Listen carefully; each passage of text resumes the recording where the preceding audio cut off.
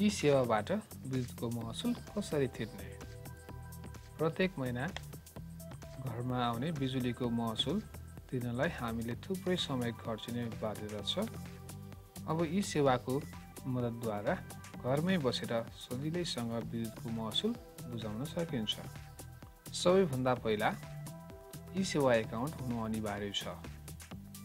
E-Sewa account बनाएपछि तपाईलाई प्राप्त युजरनेम र पासवर्डको प्रयोग गरेर विद्युत महसुल तिर्न सक्नुहुन्छ। कम्प्युटरमा रहेको ब्राउजरमा गएर URL राख्ने ठाउँमा esewa.com.np टाइप गर्नुहोस्।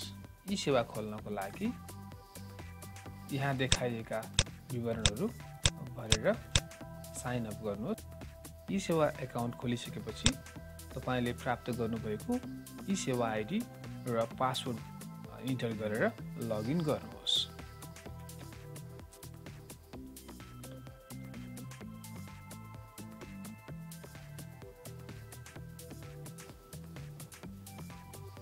लगइन गरिसकेपछि यो पेज देख्नुहुन्छ र यस पेजमा E-Sewaले विद्युतको महसुल बुझाउनको लागि एउटा अलर्ट मेसेज पनि राखेको छ। Click here to make any online payment भन्ने यो ठाउँ देख्नुहुन्छ। यसमा सिधै क्लिक गरेर एनी अनलाइनको सेक्सनमा तपाईहरु जान सक्नुहुन्छ अथवा लगइन गरिसकेपछि लेफ्ट साइडमा सर्भिसेस भन्ने प्यानल देख्नुहुन्छ र यस प्यानलमा तपाईहरुले थुप्रै लिस्ट देख्नुहुन्छ। यो लिस्टलाई स्क्रोल डाउन गर्दै इलेक्ट्रिसिटी बिल पेमेन्टमा जान सक्नुहुन्छ। यसमा क्लिक गरिसकेपछि राइट साइडमा एउटा आइकन देख्नुहुन्छ एनी अनलाइन लेखेको। एनी अनलाइन भनेको नेपाल इलेक्ट्रिकल अथोरिटीको अनलाइन पेमेन्ट भन्ने बुझिन्छ। यो क्लिक गरिसकेपछि नयाँ पेज ओपन हुन्छ। यस पेजमा तपाईहरुले तीनवटा फिल्ड भर्नुपर्ने हुन्छ। सर्वप्रथम काउन्टर छान्नुपर्ने हुन्छ। आफ्नो महसुल तिर्ने काउन्टर छान्नुहोस्।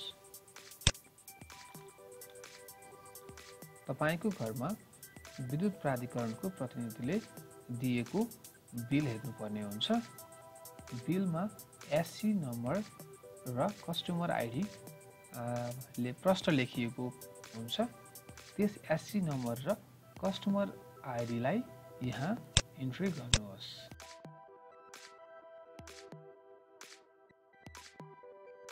काउन्टर छानिसकेपछि एससी नम्बर राख्नुहोस्।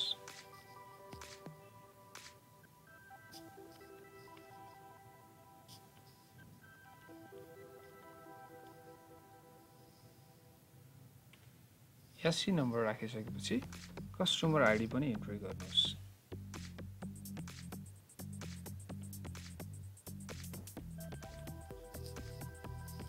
बिलमा रहेको एससी नम्बर र कस्टमर आइडी इन्ट्री गरिसकेपछि सबमिट बटन क्लिक गर्नुहोस्।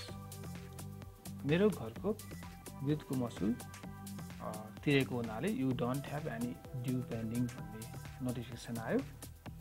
यदि तपाईले आफ्नो घरको विद्युतको महसुल तिर्नु भएको छैन भने त्यहाँ कति रकम तिर्नुपर्ने हो सोको जानकारी पाउनुहुन्छ र आफ्नो अभाइलेबल ब्यालेन्स हेरेर विद्युतको महसुल तिर्न सक्नुहुन्छ। तपाईलाई यस भिडियो कस्तो लाग्यो कृपया प्रतिक्रिया दिनुहोला। साथै यस च्यानललाई सब्स्क्राइब गर्न नबिर्सनु होला। धन्यवाद।